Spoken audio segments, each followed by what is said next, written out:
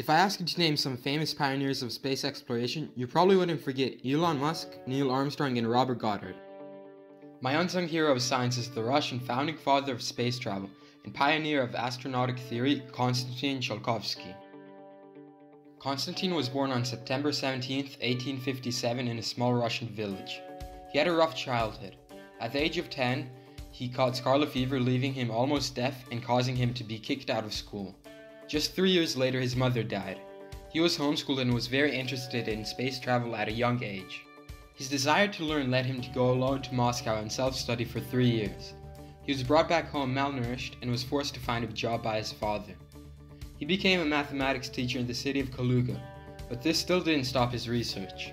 Some of Konstantin's most notable ideas are monoplanes, multi-stage rockets, satellites, space stations, and airlocks. He also promoted the idea of space settlement. Additionally, in 1895, he was inspired by the Eiffel Tower to form the idea of a space elevator. 2 years later, he built the first Russian wind tunnel and tested the drag of different shapes, which led to the shape of today's rockets. He is most known for the basic rocket equation, which he derived in 1903 to determine the top speed of a rocket. Unfortunately, in 1908, many of his 600 papers and reports were lost in a flood. I guess he just forgot to upload them.